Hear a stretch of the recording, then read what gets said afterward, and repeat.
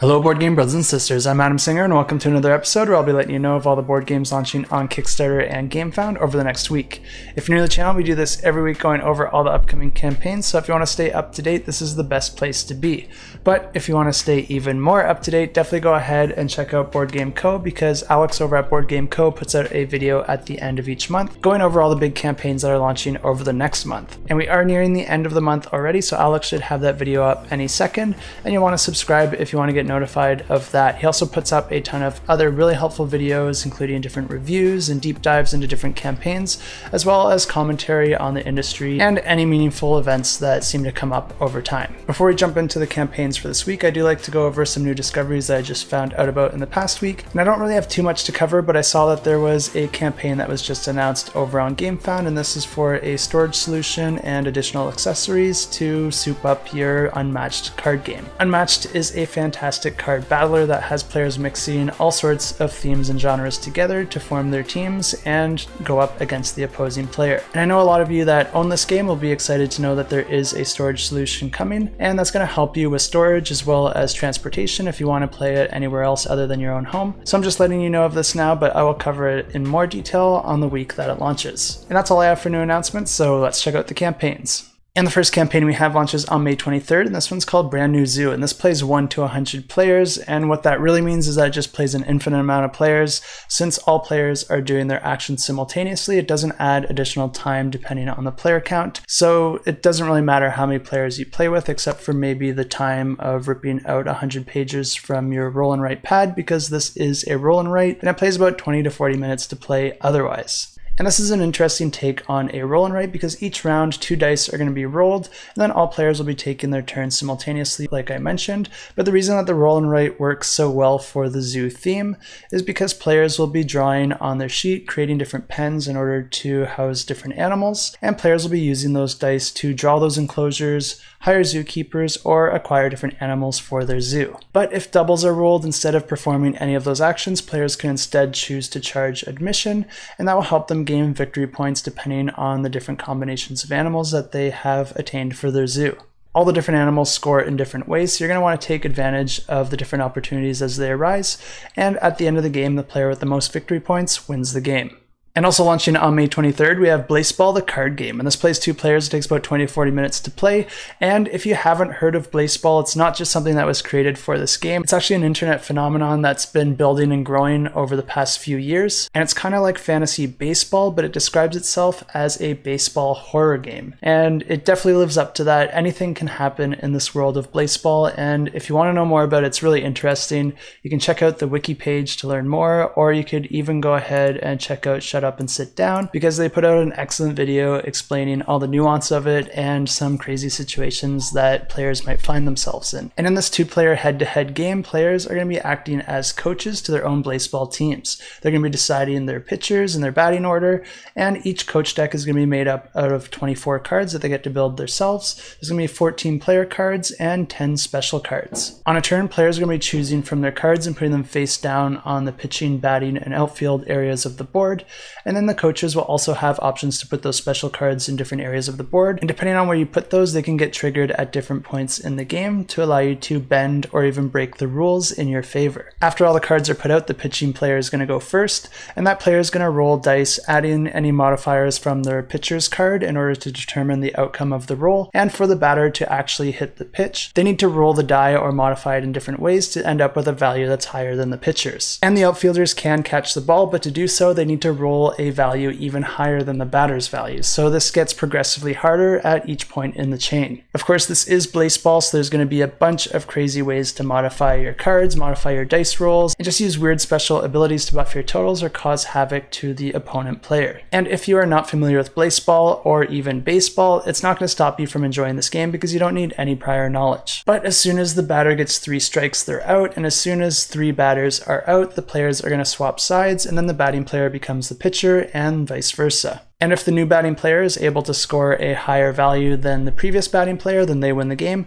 Otherwise, their opponent wins. And that's all there is to it, and if you're interested in this game or any others, I have links to all the campaigns in the description below. And the next campaign we have launching on May 23rd is an interesting one because this one's actually a solo RPG card game. And in this game, you're going to be playing as one of the last remaining of a group of friends who set out for an adventure in Scandinavia. But one by one, your friends were taken away by a mysterious darkness. The darkness also wants to overtake you, and you're going to be desperately clinging on to the memories of those you've loved. These memories are the things that anchor you to the real world, and losing out on those is going to bring you more and more into the dark. You'll play the game using candles, a deck of cards, and dice as you fight to remain anchored to the world. Definitely an interesting take on an RPG, and if you want to know more, I have links in the description below. And the next campaign we have launches on May 24th, and this one's called ARCS, and this plays 3 to 4 players and takes about 60 to 90 minutes to play. And this is a campaign that I'm really looking forward to, and I know a lot of you are looking forward to it as well, because this is coming from the designer Cole Worley, who's designed a ton of really excellent games, 2 of them being in the top 100, which is really incredible for a single designer to have multiple games in the top 100. And of course, the most notable of his games are those 2, but he also designed games like Oath, John Company, and Vast Crystal Caverns. And I've actually already owned a few of his games, and they're all really excellent games, but I personally did have some pretty big gripes with them that caused me to get rid of them from my collection. So why would I be excited about this game? And the reason for that is because I always tend to have the same issue with his games, and that's just that there's too much of a rules overhead, and the games often require multiple plays with the same people for players to actually play the game properly without breaking it in some way or making bad decisions that kind of imbalance the game. But once you get to that point, these games are really excellent and offer a lot of depth and strategy. So if you do have a regular play group, these games might be a really great option for you. For myself, I just tend to prefer games that are a little bit more accessible and easier to get to the table. And that's why I'm so interested in this game, because Cole Worley is an excellent designer. I just don't feel like he's created a game yet that fits into my own preferences when it comes to board games and the amount of overhead that go along with them. But I did a lot of research on this game. I read through all the designer diaries, and the type of game that he's designing this time around is aimed to be quite a lot simpler than the other games that he's designed. Not so simple that he's going completely off the other side, but he's trying to design a game that's about as complicated as the base set of rules for Root if you were to disregard all the additional rules that go with the asymmetrical factions. And he actually goes into a ton of detail explaining the different design challenges that he ran into and the different solutions that he came up with and the reasons for that, which is one of the reasons that this is my pick of the week. Because after reading all that, it got me really hyped, not because he was just talking up the game, but because he was getting really technical and explaining the reasoning behind it and justifying the reasons that I should be excited for this game. And if you're just like me and really wanted to like those other games like Vast, Root, and Oath, but found that they just had a little bit too much overhead, I went through all the designer diaries and gathered up all the different ways that this game is simplified, and I think you'll be interested to hear all the different changes that Cole is making with this one, or the values that he held as he was designing it. But before I get into that, I guess I should let you know a little bit of the theme on this one. And in this game, each player is going to be playing as their own small faction in a spacefaring universe, where players are going to be traveling through the galaxy, growing their faction, and transforming and making different moral decisions that can have ripple effects through the entire galaxy. The game does have a narrative, but it doesn't always punish failures because it can put you up into impossible situations where doing well doesn't necessarily mean winning, but losing spectacularly can have you careening into a new opportunity. And yes, this game does have a branching narrative to it where the player's decisions will affect the way that the game unfolds because this is a campaign game. And I know already a lot of you might think, wow, this is just another massive game because most campaign games are ridiculously large, but this one is actually just a 1 to 3 game campaign, so you're going to be completing the entire arc in just 1 to 3 games. So even if you don't have a super consistent play group, it's not a huge ask to get them together just 1 to 3 times to play the entire campaign. And that's one of the first things that really impressed me with the simplified design, and that's something I'd love to see from more games because it's not always easy to get people together consecutively to play a massive game like Gloomhaven. But instead offering short campaigns that can be repeatedly played and have completely different outcomes and stories, that really seems like something I'd love more designers to explore. And going through the designer diaries, Cole really does a great job of summarizing the sort of mindset he put himself in while he was designing this one. And that was to create a game that immersed the players and didn't break that immersion by requiring them to constantly have to reach to the rulebook to try and understand the different nuances or complicated rules that a lot of other games, even those that he designed, do suffer from. So instead, this game's going to start with a base set of rules with some randomization at the start of the game, but then it's going to spoon feed you more and more rules as the game goes on so that players don't have to feel overwhelmed trying to learn everything at once. And the same concept is applied to the different factions as well. Instead of all the factions being vastly different like in Root or Vast, all the factions are going to start very similar to each other, and then you're going to be modifying them yourself as the game goes on, learning the new rules and abilities in bite-sized chunks, but then also choosing your own path because you're not restricted to a subset of abilities limited to your faction. Instead, players will discover and add different abilities that they think will help them, and then include those into their faction's toolset. Players will be gaining opportunities to gain new abilities throughout the game, but these are going to be fairly rare, but also at the end of each chapter, players can also spend any points that they gained in order to upgrade or advance their faction in different ways. And another really interesting aspect of this game is as you end a chapter and start a new one, the time between those chapters represents a large passage of time within the world of the game. And players are going to be drawing a fate card for each of the chapters, and depending on the player's decisions within that chapter, it's going to determine which branch or path that fate card is going to resolve to. And this can alter the rules, the narrative, as well as the state of the game as it moves forward. But now that you know a bit about the tempo of the game and the way it was designed, how do the actual mechanisms work in the game, and what is that core mechanism? And the core mechanism in this game did take me off guard because it was not what I was expecting at all, because the core mechanism in this game is trick-taking. And I wasn't sure exactly how to feel about that at first, because anytime a game tries to use a trick-taking mechanism, it just ends up feeling like euchre or your traditional trick-taking game with some random theme slapped on top of it. But as I read more and more into this, there's actually quite a few layers that change the way the trick-taking works in this game, and the different suits that players have will allow players to perform different actions. And each of the cards are also multi-use, so they can allow you to choose between different options such as battling, moving, building, or performing research. Just like in traditional trick-taking, the higher card is more valuable, and if you are able to play the highest card for a trick, then that's going to give you the most initiative, and you're going to be able to do your actions first. But you may not always want to take that route because the lowered value cards actually allow you to perform additional actions. So even if you don't have the advantage of turn order, there still is a benefit there. And another neat mechanism that is layered on top of all of that is you can actually discard cards in order to boost your initiative value, but that will come at a cost because you won't have those cards later, which means you're essentially throwing away an action. The battles in this game do use a combination of dice and cards, and the attacking player is going to be rolling those dice, and they essentially have three types of outcomes. They can do risky full-on assaults, try to steal something, or try to dislodge the enemy to gain a positional advantage. But you're not going to have complete control over which of those you choose because this is done through dice rolling, but you will have control over which type of dice you put into your dice pool, and each die will have different probabilities of each of those outcomes. So you'll be able to tailor your dice to the types of probabilities that you want for each of those actions. And the research action is the core of what allows players to create their asymmetrical factions, because you're going to have a few different sections on your board, each representing a different type of ship and a different type of special unit. Researching tech cards will allow you to upgrade those different areas of your board by putting that research card in the space of whatever was there previously. And this allows players to upgrade their ships for combat, their extractors for gaining resources, or their factories for converting those resources into other more useful resources. And of course, those three special units, which can all do something a little bit different.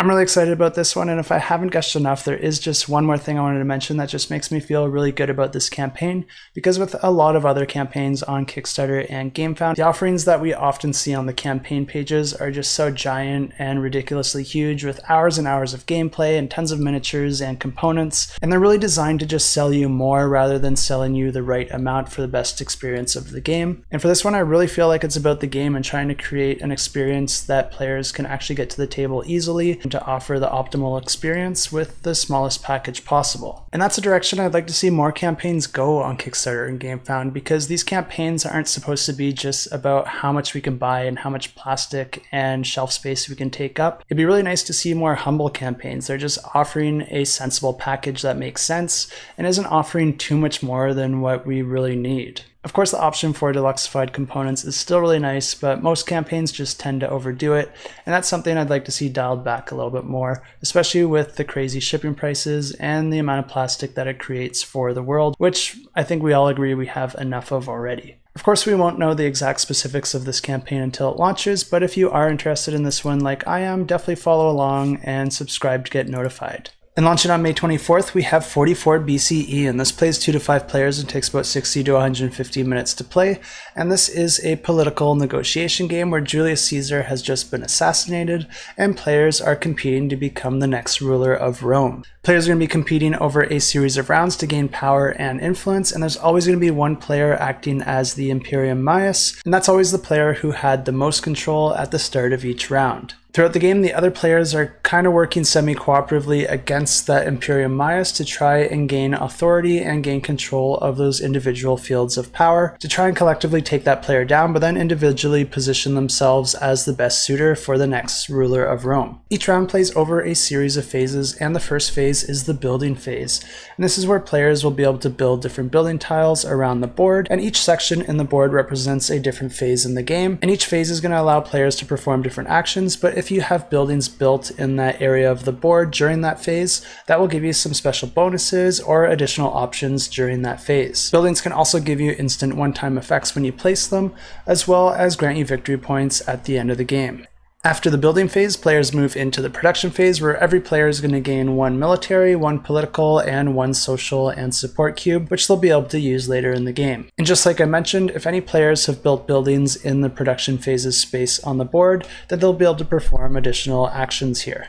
Players will then move into the enlist phase, where they'll be able to buy cards to add to their own personal player board, and this is going to allow certain upgrades for players to manipulate their cubes into different resources and gain more authority and gain more control in different areas and try to manipulate their positioning of power in the 3 different areas. But you can only ever have a total of 7 cubes and cards, so after the enlist phase you move into the discard phase, where players will discard down to that limit of 7. After that, players move into the commit phase for the player who is currently in power, and at this phase that player is going to be able to use the cards that they have to convert their resources, gain authority, and manipulate the game state for their favor, and then reveal those decisions to all the players. After that, players can negotiate freely amongst each other and trade different resources and cards and make certain plans in order to work together and try to stop the person in power. All negotiations are non-binding, so just because you fulfill your end of the bargain doesn't mean the other player has to when it comes to them keeping their word. After the players are done negotiating, it then moves into their commit phase, where the players will be able to use their own cards to convert resources and gain authority and manipulate the balance of the game, just like the player who is currently in power was able to do in the previous round. The difference here is that this is all done in secret, and then in the following resolution phase, all players reveal the decisions that they made,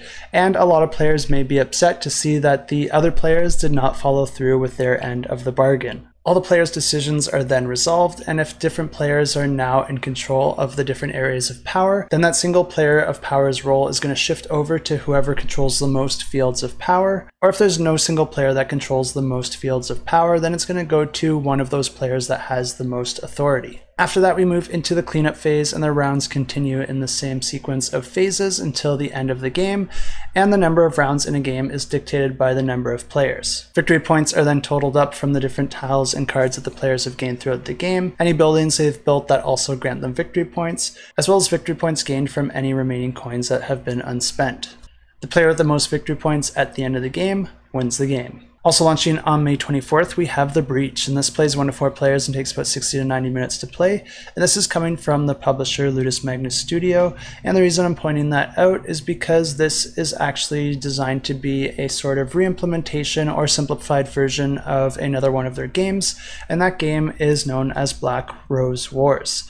And this one's going to be more accessible, have a simpler rule set, and be less epic overall. And I think that's a good thing because we don't need every game to be hugely sprawling and epic with a ton of content and rules overhead. But the theme of this one is quite a bit different. In this one, players are hackers in a cyberspace, and your objective is to spread your viruses inside the database and gather as much information as possible as you're going up against a firewall that's getting stronger and stronger with each round, till eventually players can no longer go up against that firewall and the game ends, and then the player who's collected the most data is going to win the game. Each player is going to have an individual player board, and the interesting thing about these boards is that there's 3 slots for your main abilities. There's going to be a movement, attack, and evasion abilities that players will be able to upgrade their boards with. But then there's also some other actions players can do, like upgrading, configuring, or disconnecting from the cyber world. And there's also going to be some location-specific actions depending on where you are on the main board. The neat thing about the way that actions work in this game is that you're going to have action cubes to perform your various actions, but in order to perform that action, you need to have an action cube in that space on your board. But then each space is connected by an arrow, and some of them have multiple arrows in different directions. And when you perform the action, you have to move the cube along one of those arrows into a new space, which is going to prevent players from repeating the same actions over and over. And you're going to have to decide which actions you think you're going to be performing next, because the availability of those actions is going to be dependent on where you move those cubes. And the game continues like this for a series of rounds of players performing and optimizing their action choices in order to gain the most data, and the player with the most points at the end of the game wins the game. Also launching on May 24th, we have Batman Gotham City Chronicles Season 3, and this plays 2 to 4 players and takes about 60 to 90 minutes to play. And I'm not going to spend a whole lot of time on this one because this is their 3rd campaign. There's a ton of content out there already that you can go and look up how the game plays and what it's all about, but I will give you a quick high level. And if you are a fan of Batman or a fan of miniatures in general, this might be worth backing just for the miniatures. This is going to offer you almost every character you can think of in the Batman world, and also offering those different characters from the different timelines and different areas in the multiverse. And they did not discriminate the characters they included because they also do have a few of the silly ones, including Batcow. This is going to be offering you a 1 versus many scenario based game where one player is going to be playing as all the villains, and then you can have a few other players working cooperatively against the villain, and they're going to be using a unique player board depending on the character that they're playing as, and they might have some starting tools and items depending on their character, and then players are going to be spending their energy cubes in order to perform their actions. But there is a steep cost if you run out of energy, so you don't want to put yourself in a position that your enemy can take advantage of. And the enemy player is going to be playing a slightly different game, as they're going to be using a different type of board that's going to have a river of cards, and they're going to be controlling multiple enemies, but also paying an energy cost to activate each of those enemies. And the catch here is that each time you activate an enemy, it's going to move to the end of the river, but then the ones at the start of the river are going to be the cheapest to activate. So this player will be incentivized to use the characters that are the furthest to the start of the river, but those characters may not always be the most advantageous to use, so you may want to pay a little bit extra to activate one further down the line. This game already has an insane amount of content, and I'm not sure how that's going to translate with today's shipping prices, so you might want to take a look at that before you back the campaign. And because of that, I don't think they're going to be adding too much more to the board game, but they are going to be making some tweaks and improvements to the game that they already have. And this is something that the community's been asking for a while, because this is a game that has a bad reputation for its rule set and a bad reputation for its iconography. And many people that own this game just never get it to the table because of its difficulty to learn and teach to other players. And Monolith is trying to rectify that in this campaign, and they've completely rewritten the rulebook to make it a little bit more digestible. We won't know for sure how much of an improvement they've made, so if they do provide a PDF version of it, and I hope they do, I definitely recommend taking a look at it for yourself and seeing if you can make any sense of it. They're also going to be adding a skill sheet to help players better understand the different icons and skills that the different characters have, and they're also going to be introducing a new way to play with your solo and co-op modes. And another reason that I don't think they're going to be adding too much more content to the game is because they're also going to be offering a role-playing game in this campaign. So I think that role-playing game is the majority of the reason that they are launching this campaign to begin with, but then they're also going to be offering their previous content with a rewritten rulebook and a few new modes of play. And I hope these new changes really do help, because a ton of people paid a lot of money to back this campaign, and there's a ton of content and plastic and material made and delivered for this game, and I think it's a little unfortunate how difficult it was to. And the quality of the rulebook, in my opinion, is not to the level of quality that you would expect for when paying this much for a game. And if you're going to stack this much content and plastic into a game, I think it's just your due diligence to try to make sure the actual game is sound. But like I said, if you are a Batman fan, it might be worth backing just for the miniatures, but I hope those improvements do allow for more table time. Also launching on May 24th, we have Bark Avenue, and this plays 1 to 5 players and takes about 45 to 60 minutes to play.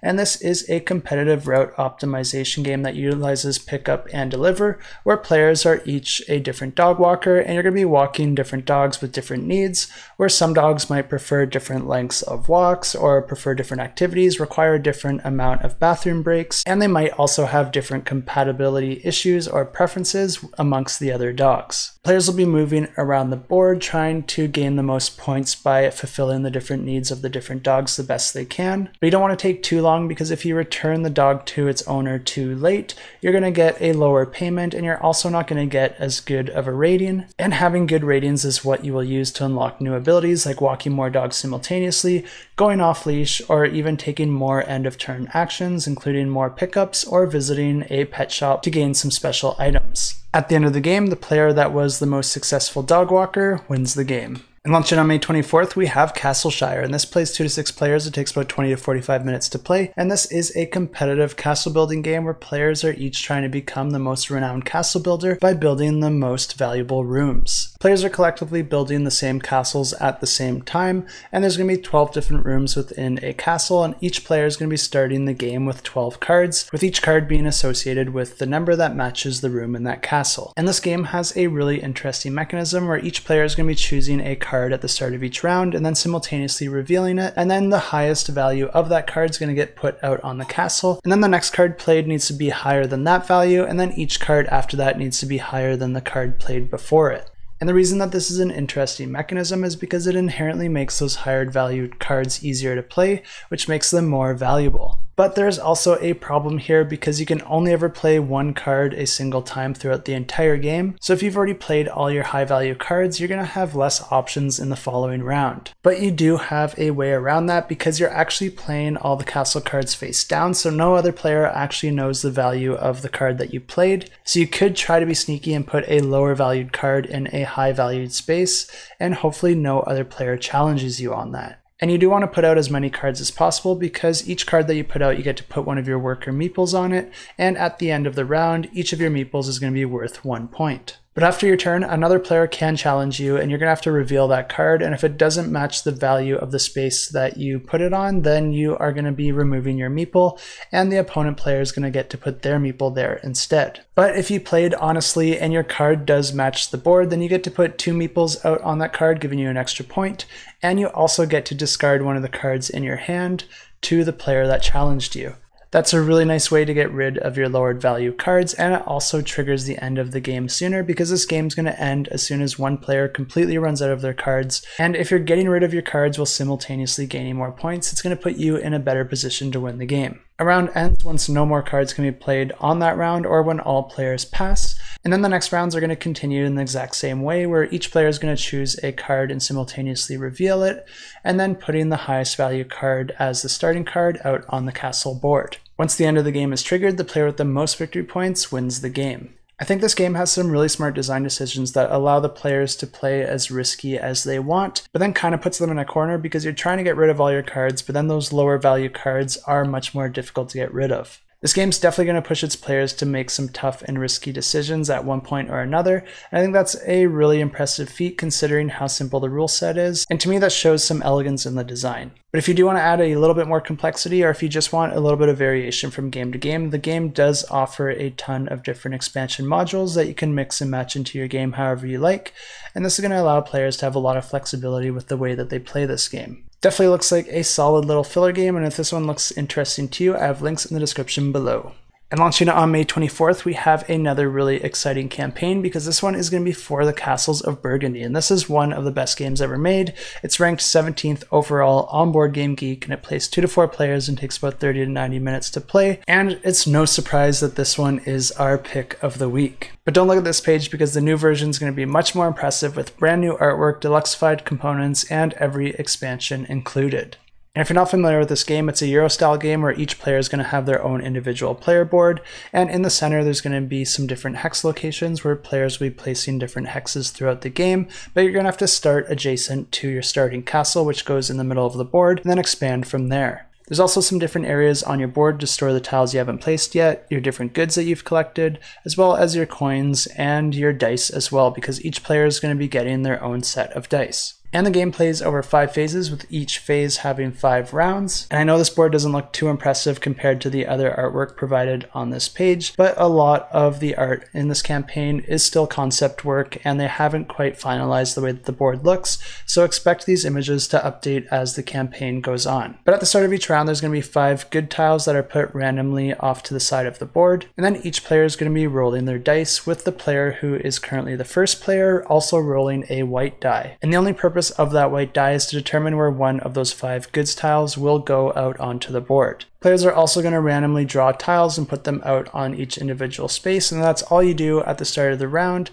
And then we're going to move into the next phase where players will be able to spend their dice in order to perform different actions, and the value of the dice that you rolled is going to dictate what sort of options you have depending on the action that you choose. And the different actions players can choose are to trade one of their dice in order to gain some worker tokens, and the worker tokens allow you to modify the value of your dice, either increasing it or decreasing that value by 1. Or alternatively, players can spend 2 of their silver in order to buy whatever tile they want, or they can sell any goods that they have in their warehouse on their board to gain a silver as well as victory points depending on how many of those goods you've sold. Or instead you can gain a hex from one of the locations that matches the value of your die. And then finally, the most interesting one is to use your die in order to place one of those tiles. And this is where the main puzzle of the game comes into play, because at the start of the game, each player is going to be putting a board into their main player board, and this board is going to have limitations on what color of tile you can put there, and then also which value of die you need in order to place that tile in that space.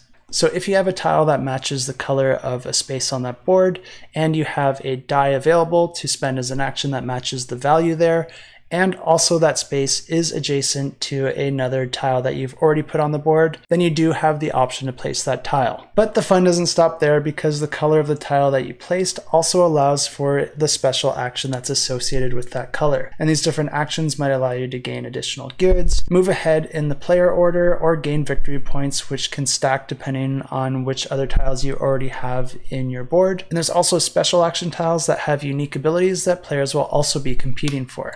And then after the players have completed their 2 actions from their 2 dice, they're going to be re-rolling those dice again, with the lead player rolling that white die, determining where the next goods tile is going to go, and then the rounds continue like that until the end of the game, and the player with the most victory points wins the game. And when I first heard about this campaign, I was pretty quick to roll my eyes, because I wasn't too happy with some of the previous Awakened Realms campaigns, because I think they do have a tendency to overload their games with too much junk and plastic and components that just don't really add too much value or have any reason to be in the game. And a lot of times I think it even detracts from the value, because it just makes the box bigger than it needs to be, makes it heavier and more expensive to ship, and tends to make the game more fiddly just for the sake of having some pretty miniatures or extra plastic that didn't need to be there to begin with, or just doesn't even function as good as the original components. And when I first saw the size of this box, and then also realized that there's multiple boxes in this campaign, it did give me some reasons for concern. But after looking more and more into it, I'm not too upset with the changes that I'm seeing, because most of them do add gameplay value. And I'll just go through that whole list of changes and let you know what to expect. And the first one, obviously, is that they are upgrading the artwork for this game, which is really nice, because the original Euro game, like many Euro games,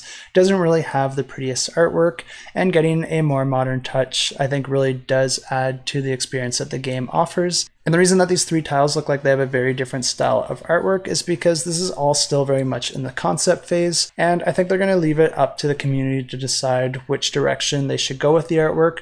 I personally think this one on the left looks a million times better than the other 2. I don't know what everyone else thinks, but I really hope they go with that style. They're also improving the iconography, making some of the numbers and icons a lot bigger, and then having the artwork go right to the edge, giving it a really modern look. Not only that, but they're also making the tiles 30% bigger, which does take up more space, but it also makes them easier to handle and easier to see. The game's going to come with metal coins, as well as an insert to store all the components and tiles, and the individual player boards are also going to be double layered recessed boards, where you'll be able to put in your special board in the middle, and then there's going to be a clear transparent overlay that you can put over top of it, which has a hex pattern, which will allow players to easily slot in their different tiles as they're placing them throughout the game. So they are going a little bit of an extra mile here with some extra engineering of these recessed boards. Not only that, but there's also spaces to hold your dice and the other components that you'll have throughout the game. And there's going to be a ton of those double-sided duchy boards that go into your player boards, giving a lot of variety for players to choose from game to game. They're going to be giving you a castle miniature in place of the castle tile that goes into the center of your board. And I really don't mind this upgrade. It's just one miniature that goes in the center of your board. It's nothing too crazy, and it does add a little bit of a fun centerpiece for each player to have on their board. The thing that I don't get is why they are including 16 of these miniatures in the box. But then they're using the exact same sculpt for all of them. I mean, it'd be really nice if there was at least 4 different castles so each player could have their own unique castle. I mean, I personally would only want 4 of these miniatures total, but if that's the case, and even if it wasn't, I still think that there should be at least 4 different castle sculpts, so that each player does have a different sculpt of their own. But we'll see what they unlock in the stretch goals. I don't really want to see any more added to this game, but if they could improve on the sculpts that they already have, I think that'd be a big improvement. And finally, this campaign will be including all the expansions as well, and each of the expansions will also have upgraded artwork and components just like the core game. A lot of this still is work in progress, so make sure to stay tuned to the campaign if you want to see exactly what each of these expansions will look like as its final product. And by final, I mean completely subject to change by the time it actually ships. But they are also offering a money-back guarantee. Of course, that likely doesn't include shipping, and they are including shipping rates. The gameplay all-in pledge that they have on the campaign now doesn't look like a terrible price for what you're getting,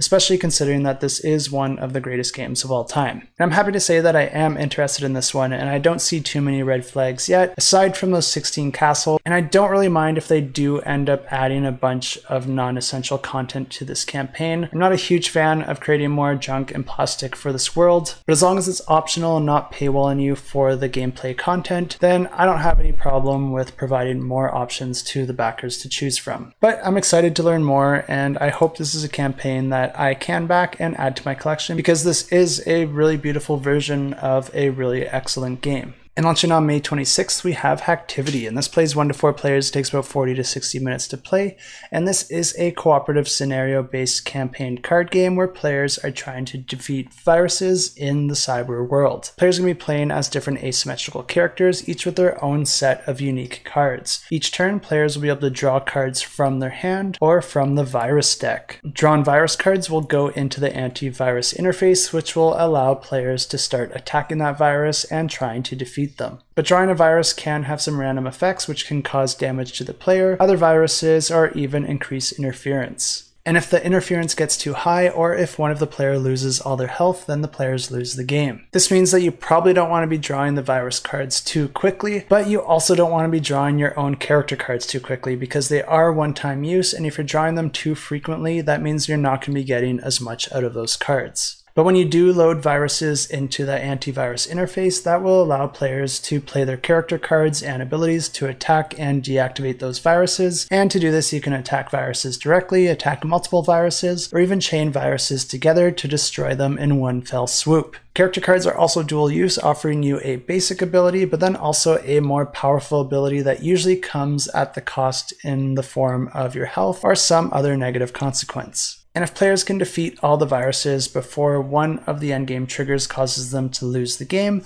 then they win the game. And those are all the campaigns I have for you this week, but don't leave yet because we have a couple of giveaways to announce. And the first one is going to be for Hunters of the Lost Creatures, the card game. And this is a card game where players are going to be trying to collect different creatures of different values in order to create different combos and score victory points depending on the combos and color variations that they're able to acquire. And the way this game works is that each player is going to have 4 hunters of each of the 4 colors, and then there's going to be 4 different animals revealed each round that are also in 4 different colors. Players will then each choose one of the hunters from their hand and then simultaneously reveal Players will then choose one of the hunters from their hand and then simultaneously reveal those cards, and then players will then get the animal that matches the color of their hunter. The catch here is that if 2 or more players play the same color, then that frightens the animal and none of the players get that colored animal. There's also some special ability cards that players could use to their advantage or to mess with the rules of the game. At the end of the game, players are going to be scoring points for each of their cards and sets of cards in the various different ways, and then the player with the most victory points at the end of the game wins the game. And to enter this giveaway, all you have to do is check out the link to our Discord in the description below, and check out the giveaways channel and click the little emoji underneath the comment for that giveaway. And that will get you automatically entered in the giveaway, which will be drawn at the end of 8 days. And the next giveaway we have is for a pledge for Grab Your Breakfast. And this is a set collection game where players are trying to collect different sets of cards in order to gain victory points. And just like in Sushi Go, the cards in this game define the sets that you need in order to make that card valuable. But the catch here is that you have to spend a card in your hand matching that card in order to draw it from the tableau. But then also you can only grab cards from the leftmost side of a row or the rightmost side of the row. Each space in the tableau also has a stack of 2 cards, so there's always going to be 1 card hidden at the start of the game that will get revealed as soon as that top card is taken. So there's always going to be a little bit of a surprise there as well. Once all the cards are taken, players add up their score depending on the sets of cards that they manage to get, and then the player with the most victory points wins the game. And this giveaway is for the regular breakfast pledge, which comes with the core game and all unlocked stretch goals. And to enter this giveaway, same thing, just head over to the Discord in the description below, check out the giveaways channel, and click the little emoji underneath the post. Good luck in the giveaways, but now let's go ahead and draw the winners for last week's giveaway.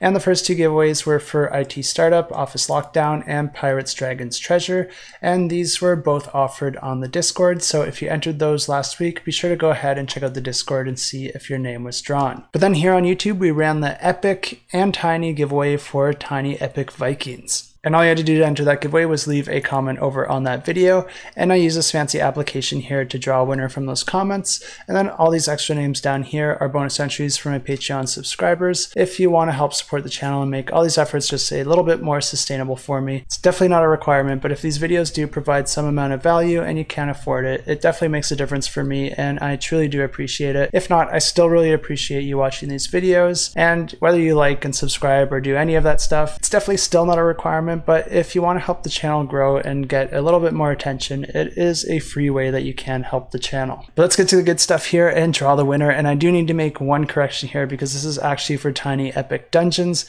I keep messing that up because Tiny Epic Vikings is on Kickstarter now, and this is provided by Gameland Games, but I wanted to offer something that they could ship out immediately. And the lucky winner is... And I accidentally closed the tab, but we did catch that on video, so congratulations, Guillaume Roselet, and I will reach out to you and let you know that you won yourself a copy of Tiny Epic Dungeons. And the next giveaway we had was for a pledge for Damask, which you can go ahead and check out on GameFound now, and to draw a winner will do the exact same thing, so let's go ahead and draw those comments, and draw the winner. And the winner is... Luke L. And this is another one of our Patreon subscribers, so congratulations, Luke. I'll reach out to you and let you know you won yourself a pledge for Damask. And that's everything I have for you this week, and I was running a little bit behind this week, so it is pretty late right now, so I'm probably not going to get in any editing tonight. I should probably grab some sleep. So I'll do all my editing in the morning, which means this will probably be going up a little bit later, but I guess by the time that you see this, you already know that, but at least now you know why.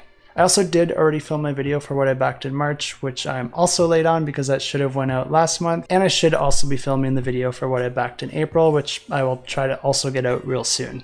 The YouTube algorithm's probably going to hate me after this month, but until next time, keep that shelf cluttered and the table full.